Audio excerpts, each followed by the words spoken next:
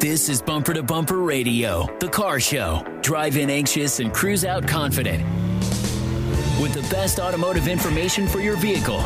Bumper to Bumper, helping you and your car feel better. And now your hosts, Matt Allen and Dave Riccio. Well, good morning, everybody, to a great Saturday. Saturday's always great. You never have a bad one. Welcome to Bumper Radio. I'm Dave Riccio. He is Matt Allen, and we are here to help you with your car every Saturday from 11 to noon, right here on News Talk 92.3 KTAR. At Bumper to Bumper Radio, we're helping you, the motoring public, have a better overall car repair experience. If you got questions, we've got answers, so we encourage you to give us a call at 602-277-5827. 602-277-KTAR. And for those of you who are texting but not driving, you can get a hold of us at 411-923. Send us your questions there. Today on the Bumper to Bumper Roadmap, open phones as always. Do you live and die by internet reviews? And our Attorney General is doing some more good work in the auto repair business. Fill us in, Matt. Doing some good work for sure. You know, when Tom Horn came into office or was campaigning, I don't know, couple years ago, one of his deals was going after protecting consumers and maybe going after it. I think auto repair shops were one of his, I don't want to say targets because I don't know that it's a target. Sometimes it's an easy target. Right. And they did another sting. We got a press release on Wednesday, kind of summarizing basically Fletcher's Tire and Auto Service in Gilbert was found to have cheated an undercover quote consumer who was a attorney or agent, secret agent with these attorney general's office. And what they do is they rig up a car and they take it into a repair shop and let you have at it with them.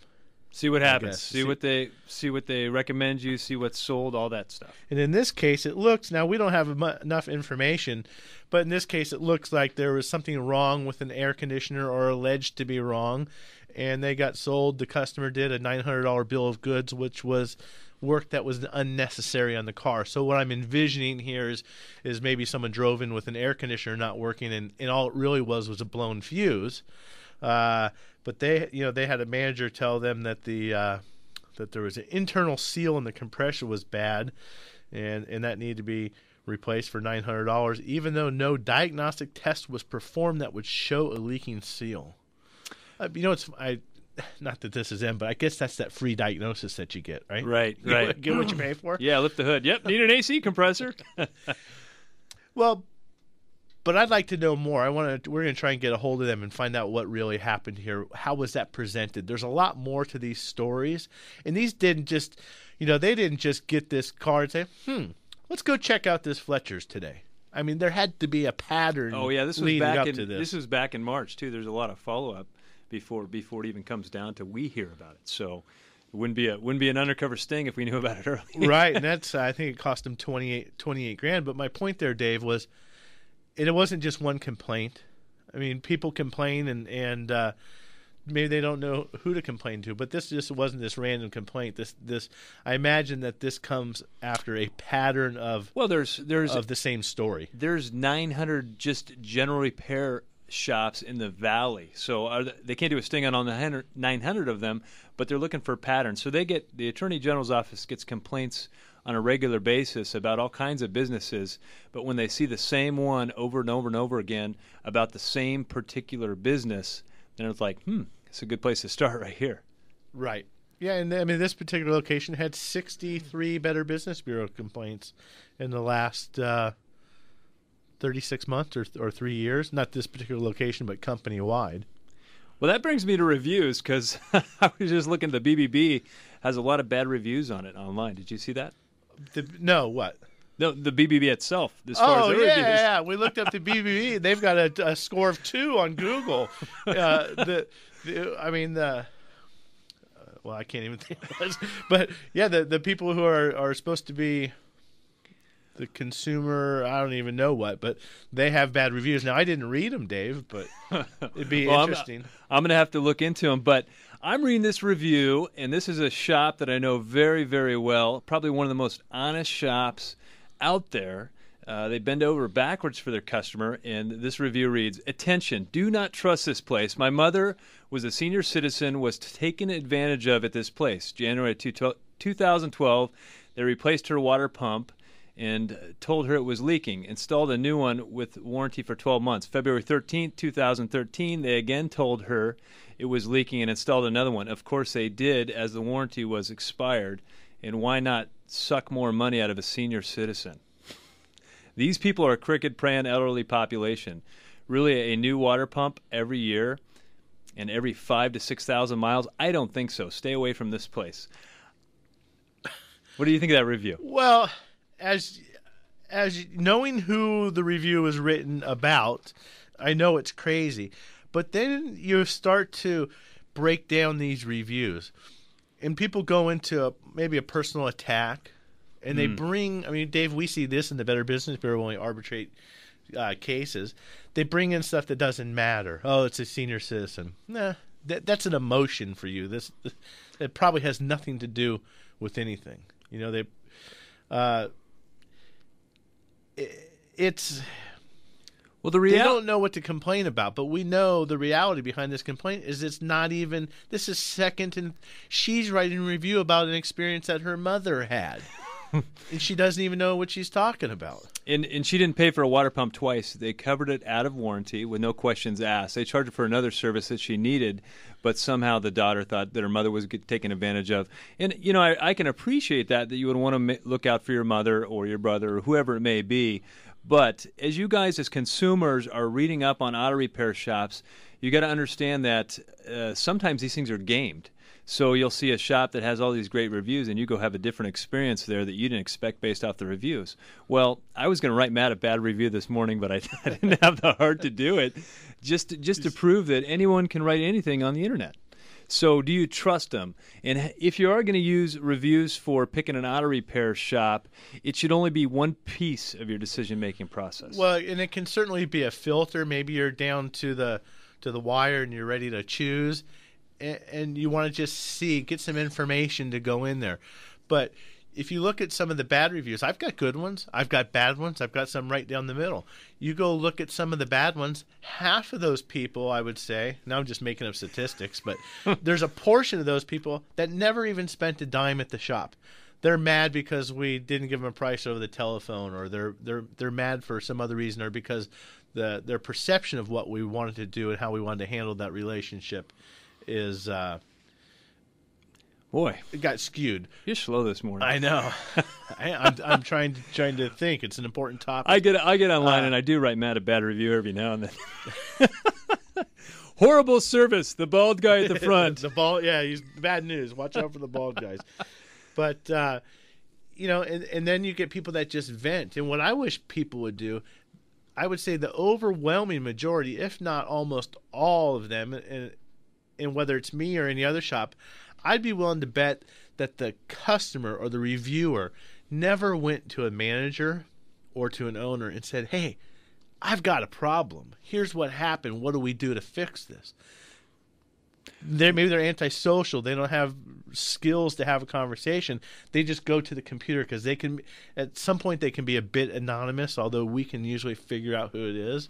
Right. But let us help you have a better experience and fix the problem before we want reviews. How do you use reviews? Do you use reviews when you go to restaurants? I mean, because restaurants are different than auto repair, but do you? I mean, I look at restaurants. Oh, they got a 4-star or whatever. Sometimes. I'll go there 4-star. If I see a 1-star, and it's like, I don't know.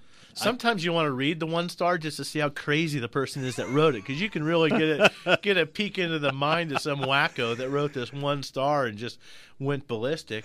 But at the other hand, Dave, you see the stacked 5 stars, right? I mean, maybe you see one from the person who hasn't written a bunch of reviews. Does that carry as much weight? I would just say read deeper. If you're going to use reviews as a tool for picking an auto shop, read deeper. Sometimes on I'll use Yelp, for instance. I have good reviews on Yelp, but they got filtered out. So I got one good one and one bad one. So you got to read deeper, but on your iPhone, all it's going to pop up with is the last kind of review and the 2 stars or whatever it is. But go deeper. You can't and not just one of them, because Yelp has one way of filtering reviews. I don't think Google filters as much. It doesn't seem like they do.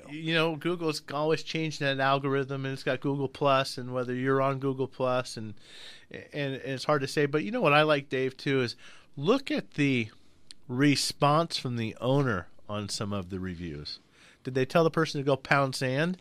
And maybe that's a good thing because they did. Because there's some customers, Dave, we fire them too. Sometimes you don't qualify to be a customer of mine at times. And, so how was the response from the shop? Well, we've got wide open lines at 602-277-5827, 602-277-KTR. You can also text us at 411-923. You're listening to Bumper Radio. Well, welcome back to Bumper Radio. I am Dave Riccio here along with Matt Allen, and we're here every Saturday from 11 to noon helping you with your car. If you've got car questions, give us a call at 602-277-5827, 602-277-KTR. You can also text us at 411-923. And we're talking about how to find good auto repair shops and reviews and Attorney General stings on dirty auto shops. And I did want to tell you, one of the great places you can find an auto repair shop is bumpertobumperradio.com. There are a bunch of independently owned shops where the owner's in the shop every day, and they've been established for a number of years, and credible shops, good shops you can trust and rely on. One of the newest shops that we've added to Bumper Radio is New Image Paint and Body, which is in Tempe. That's John Fox and Chris Bozar. And New Image has been around for decades. And the thing I like about them, as all the body shops on Bumper Radio, is they're not in the pocket of the insurance company. So if you take your car there, they're going to fix your car best for you, not best for the insurance company. And that's a big deal. When you get your car wrecked and your buddy down at the insurance company says, oh, go to these guys are great. Well, are they? Are they great? Or, you want to go to a body shop that's not necessarily in the back pocket of the insurance company. And they're what I call direct repair facilities. And just because a shop is a direct repair facility doesn't mean they're a bad shop. What I'm saying is that there can be a conflict when the guy you're getting business from wants you to repair something and use a used part or this piece or that piece, and the body shop really wants to do what's right for you. So yeah, well, the insurance companies are arrogant. They figure they control the purse strings, and so they say, whoever body shop, no, we don't pay for that kind of stuff. They want to put a used part in there when they should be putting a new part in there, or clamps or stickers or shop supplies that hold the hood prop rod or little things like that. I think sometimes they get expected to just cover. They're just part. That's just an ancillary item. That's just part of the deal. Well, if you're on Bumper to Bumper Radio, check out New Image Paint and Body. And Michael Henry, who works with us on Bumper to Bumper Radio, he took his car there like 20 years ago. His Dodge Intrepid. Remember that car? Dodge Intrepid. And he remembers just the whole atmosphere of them really making sure his car was fixed and fixed right, and not based off what the insurance company said. So when you guys know, when you're talking to your insurance company and your car's in repair, they have a list of recommended shops or shops in your area, that type of thing. Those are shops that have signed up and agreed to their terms and conditions, if you will, and that's how they're listed. It's not because they have any sort of great relationship with them. It's just business. Could be here today and gone tomorrow. The next guy comes in and sometimes does it a bit cheaper. The insurance company will just sometimes move that relationship right over. Right. Well, the other thing, general repair shops, people, I find a lot of negativity about their mechanics out there. Like, oh, this guy charged me all this money and this guy charged me all that money and I didn't need any of it. And, when we talk about I'm glad that the Attorney General is doing what he's doing, because there is some bad seeds in our business, hands down, there is. But they're a small percentage as opposed to the good people doing good repair work who are proud of their jobs and are going to take care of you. So as a whole, the auto repair industry, I think we have a little more problem with being inept versus... Well, that's one thing that you say is I think there's more rip-off, if you will, through incompetence or inability than there is through straight dishonesty. Well, right? so yeah, no, I would, just flat out bold dishonesty or fraud. The thing I would like to see, because this in this particular instance, Fletcher's was hit with the suit, and they paid the bill. But if it's fraud, at some point, why wouldn't the actual technician be responsible? If you're robbing a bank and I'm driving the car, I'm an accomplice, right? The technician would have to know something's going wrong. Why is, I believe, Fletcher should be part of the deal, but I also believe the technician has got to have some ownership. Two to tango, right? Yeah, absolutely. Do you see this? I mean, these other types of shops that have had these things are both either the multi-store location or chain franchise, and then there's transmission warehouses and big places. Then that aren't necessarily multi-stores. They're just huge production type warehouse, internet shipping, and that type of deal. But you're right, Dave. Two people. So is this the culture of that type of retail auto repair, coupon-driven could be a tire little. store? When you have multiple locations, they could have really good locations and they can have some really bad locations. You get a bad manager and a bad shop with a bad technician, and the two just do bad work and take advantage. So you can't throw them all under the bus, but what I'm saying is there's some good ones and there's some bad ones, and you really got to know the people that are working there. But I like to debate this with other guys in my business, is that, you just went to a massage this morning. I'm pretty sure that the therapist was licensed. Was she not? Yes. I got a haircut on Wednesday, and my barber was licensed. There's a license, pretty much a food handler's license. Anything related to safety, there's a license that goes on, and it's not necessarily for the business. So the business does have a license, but it's for the actual individual practicing the work. So why do auto mechanics not have that? I don't know, and I don't know that there's a whole lot of states that do have shop licensing. Maybe there is some. I mean, I know there's been talk about shop licensing, but not necessarily technicians that I'm aware of. But the last thing I want is more government in my life. I mean, that's a whole nother conversation. I understand that, but why are you okay with your massage therapist being licensed? She's been to school. She's. I mean, there's something to be said about that. And I don't think you need to put more burden on the shops necessarily, but on the technician, he should have a license that he's proud of, and he should have a license that can be dinged if he's mischievous or does anything fraudulent. I lived in Virginia, Northern Virginia, and in Virginia we have state safety inspections. I wish we had them here on cars. But the deal with that was, and the way they keep you honest, as a state safety inspector, that program is managed by the state police. So you have a state trooper coming into your shop once a month, once a quarter, whatever that frequency is. I don't remember. And they're checking your inspection booklet. They're checking your inspection lane, making sure things are happening the way they're supposed to happen. The other thing that they do is you get a car that got pulled over, and you gave your buddy an inspection sticker on a car that didn't pass, your license is attached to that number. And that's not just your inspector's license.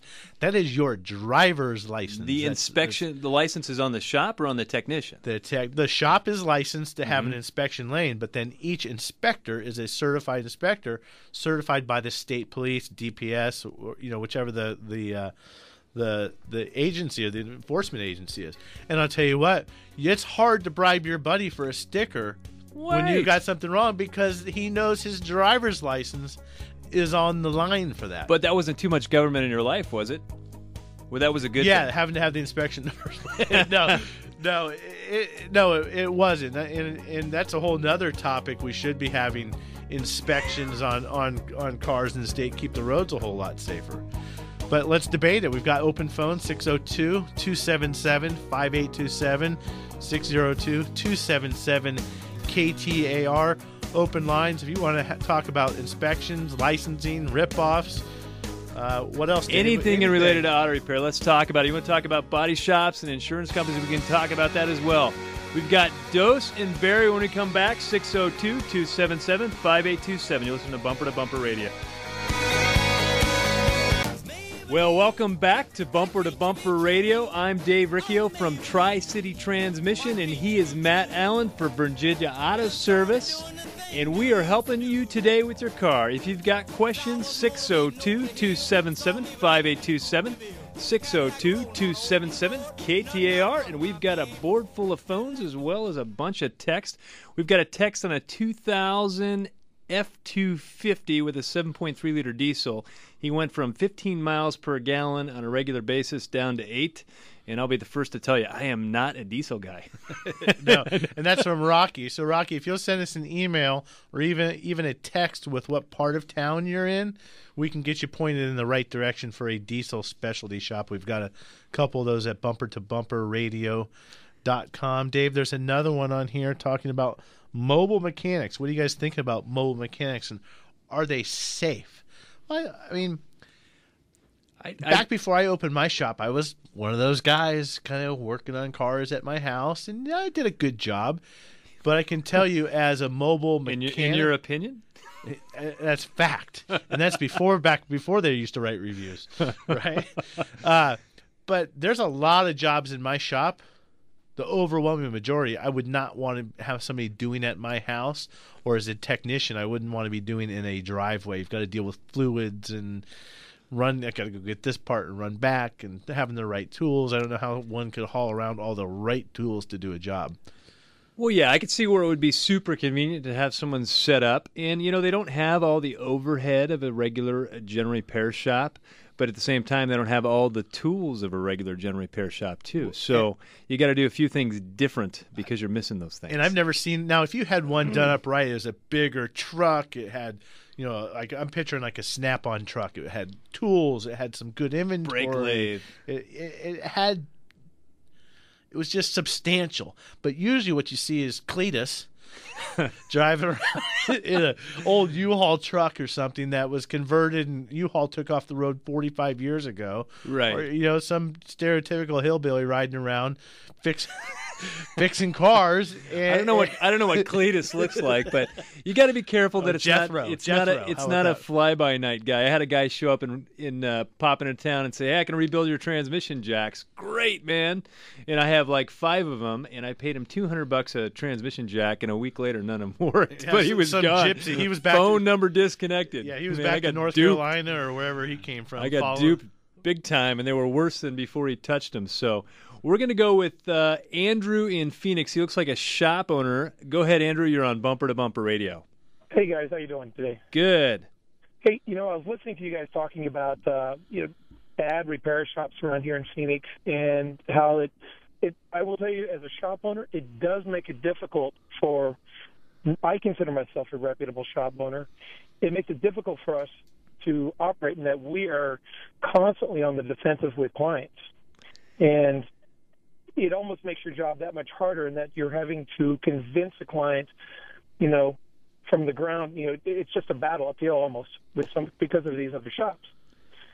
Well, I think that's a good point. I mean, auto repair in general is just hard enough as it can be, but then you've got that whole other aspect. So you've got employees that take care of that are interesting, and then you've got consumers that no matter what you say, it's a lie in their mind. Andrew, sometimes. why do you think that the consumers are of that mindset? Well, a lot of it is they've gotten a bad experience at another shop. Number one, hey, look, I paid $2,000 at this shop. My car's still doing the same thing, and we get the cars in the shop, we look them over, and, again, I pride myself. My techs have been with me 5 years or longer. I've groomed them to the point to where I trust them, not to rip off my clients. And we get under there, we find work that's either been done incorrectly or even not at all, Yeah, exactly. And, Yep. And the other thing I do, and this is something other shop owners, if they want to take into, you remember the old show and tell? I believe in taking a client out to the shop, opening the hood, lifting it up in the air, and pointing to what we're doing. Oh, absolutely. And that's part of the relationship thing, is having that trust with your customer and being able to walk out, and they know at any time you'll show them. Right. And you'll take anybody at any time. And sometimes customers, they say, I don't want to go back there because I don't know what I'm going to be looking at anyway. And they don't want to feel stupid. No, don't feel stupid. Absolutely go on a tour. You want to see that the guy you're talking to is diligent, and you want to see his processes, how he does things, why he's recommending what he's recommending to you. Learn a little something. Go out in the shop. See what he's got to show you. Andrew also brought up something, is that his guys have been with him a while, and he knows that they're not going to rip off his customers. Right, because he can't be there every single moment. That's the thing with the Fletcher's deal. Ultimately, the mechanic is the one that made this recommendation and looked at this car. And that's why they got to be held liable. That's why the licensing has to be on the mechanic. Right. So, but it's a two-way thing though. If that's happening over and over again, is there some collusion between the shop manager, who probably doesn't have any skin in the game, is not an owner, and the technician? Are they both working the system because everything they do is based on sales and they have to get sales? I just wonder. There's so many different things that can drive this animal. Well, there's people working at the counter who are service advisors that have no idea about the car. So they got to take whatever the mechanic gives to them. And quite honestly, in some of the chains, and I worked in a chain, they love to hire people that had great people skills but didn't necessarily know anything about the car. So how could they audit the technician to know everything was going good? So we've got David in Tucson, FAA mechanics. I'll be curious what David has to say. I bet he's certified. Now, David, I bet I bet you're certified. I bet there's all kinds of processes and checks and balances if you're an aircraft mechanic, right? Well, actually, what it comes down to is, yes, you have to, at the very beginning, first off, you have to be able to document every nut you've touched, every bolt you've turned, every check you've done, and you have to put that down before you even go and start the process to get the license. And once you do get the license, then you have to go off of, there's a mechanic's oath, an FAA or an AMP mechanic. There's two licenses. One is the airframe and one is the power plant. And they're two entirely different licenses. But to be able to get both, you have to be able to, again, show all the documentation, prove to everybody that you can do it, and go and pass the test. And that goes everything from being able to adjust a magneto to being able to tell them how many stages are in a turbine engine on a Challenger aircraft or on a 737, and then be able to diagnose what it is that's going on with an igniter. So it's entirely different. But you guys have been making some very, very good points regarding that liability still has to be on the mechanic, because that is exactly what it is on an FAA mechanic. That person is the one, the ultimate tool that person has is his brain, the education, and a pen. Without that plane will not be returned to service. And that's the honor and integrity that goes into every mechanic that's out there, which is huge. I appreciate those comments because I've been on this path lately. Is that I do think that the technician should be licensed to practice. He's got a license. He can be dinged on, and I get it that, in this particular case, yes, Fletcher's was the one that ultimately paid the fine. But where's the mechanic in all this? He just goes and gets another job in another shop, and no one ever, they transferred him. He can be within the system, and he's there. And you know what? We should be able to look up that guy's license, that guy's number. We should be able to know who worked on our car. And I think he's got to be responsible for what he does, and that's just my soapbox. So you are mighty tall today, Dave. Very tall. So other than licensing, let's see if we can help somebody on their car. Let's go with Barry in Peoria on a 2002 Suburban. Go ahead, Barry. You're on Bumper to Bumper Radio. Hey, thanks a lot for taking my call. I've got 1,500 two-wheel drive Suburban. It's got 135,000 miles on it, and it's never been aligned before, but the tires are wearing very unevenly on the front inside edges of each of the tires. So my question is, what do we think is wrong? And second of all, where should I go to get it fixed? Well, did you say two-wheel drive? It's a two-wheel drive, two-wheel drive. Yeah, at 100,000 miles or even 125 for that matter, we find in my shop the front ends on those Chevy trucks, Suburbans, trucks, whatever it is, they're just worn out. A lot of ball joints, a lot of inner tie rod end failures. Idler arms. Idle arms. Although some of those don't have that, they're rack and pinion type steering, so they may or may not have an idle arm depending on which system it has. Upper control arm bushings all the time. So really, Barry, I think what you need to do is find a shop. You're in Peoria. Dave's Car Care is one that comes to mind, 51st Avenue in Peoria, or go to bumpertobumperradio.com. Look on the map and see if there's someone close to you. But they're going to start by shaking down what we call shaking down the front end. You're going to check the wheel bearings, the tie rod ends, the ball joints, control arms, and just shake down the whole front end, find out what's worn out, those parts that need to be replaced, and then have an alignment done. Both inner edges worn out. What is that thing, toed out? It's kind of like, you're not pigeon foot, but you're the opposite. Yeah, toed out. Toes in, toes out.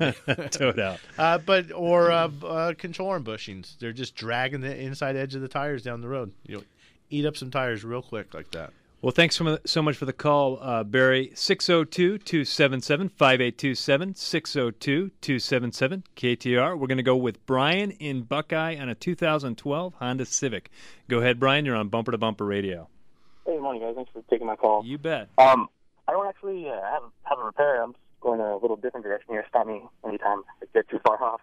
I do have the Civic, and it's actually an SI model, so a little, I wouldn't say sporty, but zippy, at least. And I'm actually looking to, start modifying it soon. Just the basic kind of things like intake, exhaust, maybe a header. I'm also thinking about doing, here's where the question comes in, I'm also thinking about doing a Honda Flash Pro on it. I know those have to be tuned, and I have absolutely zero idea how to do that. I looked into it, and it just seems so far, above my skill level. Do you guys have any suggestions on a shop where I can get that done, or where I can get all of my modifications done for that? Yeah, I think so. Dave was pointing at himself. He knows somebody. I don't know a whole lot about this particular programming and flashing and such on that model. Dave? Well, I was going to make a point as far as modifying cars. Be careful what you modify. You can sometimes, ruin a car. I see these cars that comes in with all kinds of different bolt-ons on them, and when you get in the car, it just drives like crap. Well, you're trying to hot rod your Honda, Dave. I mean, I know. I was thinking about getting a turbo for my Honda because the Element just isn't sexy. It'd be more of a sleeper if I could, roast the tires from the line. But, there's some modifications that are good and then some that can wreck the car, but there definitely is specific shops that do that kind of work. And I can't think of the one in my mind, but he's actually just down the street from me. And he's got he can dyno the thing, especially the all-wheel drive cars. He's got a, deal he can run it, and he tunes them all the time. I'm not sure if Greg at ADS does too much tuning on Civics. He probably does. But if you send me an email at bumpertobumperradio.com on the contact link, I will get you both those names and numbers. And maybe they have some good input as far as what to start with, because I'm not well-versed in modifying your Honda. But there's a ton of things you can do to them. I used to know all that stuff, and I've gotten out of the modified car stages of my life, and I just want to drive them now. Right. Well, when we come back, we've got a couple open lines at 602-277-5827. You're listening to Bumper Radio. Well, welcome back to Bumper Radio. I'm Dave Riccio, and I don't really recognize this guy, but his name is Cletus standing next to me. He's Cooter, not Cletus. Cooter? Cooter. I'm Bo Duke, and this here's Cooter. And we're helping you with your car, 602-277-5827. And I'm just looking at some of these texts. I have a 2005 MDX with 147,000 miles. I was getting 20 miles per the gallon, and now I'm only getting 15. What could be going on? I would be suspect he's got a check engine light on that he's been ignoring. What do you think? Well, I was going to go down that road, but, here I can see this, Dave. We talk to people about not directing the repair and don't go in and tell them. I can just hear, those guys in the radio said, I want this. Do this on my car. Those guys said that. And now get ready for the bad review. On that MDX, that's a pretty big drop, 25% gone. I would bet that, like you said, Dave, chances are that big of a swing. Maybe the check engine light, service engine soon light is on or should be on. Maybe the bulb's burnt out.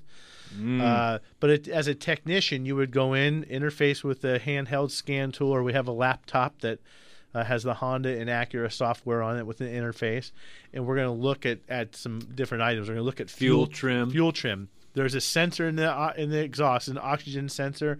Now they're calling them air fuel ratio sensors. That's reading what's happening. It's measuring everything coming out the tailpipe. It's going to send the info back to the computer, and based on that data, the computer's going to say, "Whoa, there's too much fuel. There's not enough fuel. What we're seeing is not right here. Put more fuel in." So that's where we're going to see the computer. That's when we're talking about fuel trim. So we can see what's coming out, and we can see what the computer is telling the car to do, and based on that, we can poke around and find things. You could have a dirty mass airflow sensor, valves out of adjustment are a big issue on the V engines and the Hondas and Acuras. 147,000 miles. So, yeah, it's time. That's something else I want to talk about is that old check engine light, because I had a lady in my shop. She went to her mechanic, and her light's on. He said, it's just a gas cap. We'll throw a gas cap on. It's not a big deal. It's an evap code. There's an evap code, seems like, in 1 in 10 cars we check out, maybe 2 in 10. So the problem with the check engine light just being on all the time is it does not discriminate between codes that mean something and codes that don't mean something. And the evap code means you are polluting. So if you don't want to pollute, you want to get it fixed. But you're never going to know when there's a misfire code in your engine. And when you got a misfire code and you're sending some raw fuel down into the catalytic converter, you're going to cost yourself more money. So don't ignore those check engine lights. Never get behind the check engine light. When they come on, whatever it is, just go ahead and fix it. And, there's a difference, Dave, behind, it might just be a gas cap. It's no big deal. That's one thing someone might say, regardless whether it's a gas cap or something else, maybe because they can't fix it. Or Mrs. Whatever or Mr. So-and-so, you have an evap code. I'm going to clear the code, and we're just going to put a gas cap on. It's no big deal. Sounded the same, but it's two different conversations. Meaning, the second one in my book is, here's what we're going to do. This is probably what it is. This is the easy way out for now, but go ahead and try it and see if the light comes back on. It's no big deal. You're not going to die in the car. Yeah, it's not going to be on the side of the road, catch on fire. It's not a breakdown issue. Then you can get it in when it's more convenient. So, there's two different kind of don't worry about it. Don't worry about it. Yeah, an evap code is not going to put you on the side of the road. But, if you can't afford to fix a check engine light for a problem that's on, just know you got to have the computer scanned on a regular basis to see if anything new is showing up. In the meantime, save up for fixing whatever your evap emissions issue is. So we're going to go with, looks like Jim in Mesa on a 2004 Chevy 2500 diesel pickup. Go ahead, Jim. You're on Bumper to Bumper Radio. Yes, I wanted to call because the air conditioner on the truck on the driver's side will all of a sudden turn real hot, and on the passenger side it'll stay cold. I've stopped at 3 different places and have 3 different things, from the Freon's low to a vacuum line to a blender door. Is that got automatic climate control where you're dialing in the actual number of degrees, or is it just blue-red scale? It just has 2 separate slides that go up and down for temperature. And what happens is you'll have the air conditioner on, and all of a sudden will be blowing hot air on one side and cold air on the other side. Or you have the heater on the vent and stuff, and all of a sudden it will very hot on one side and comfortable on the other. Okay.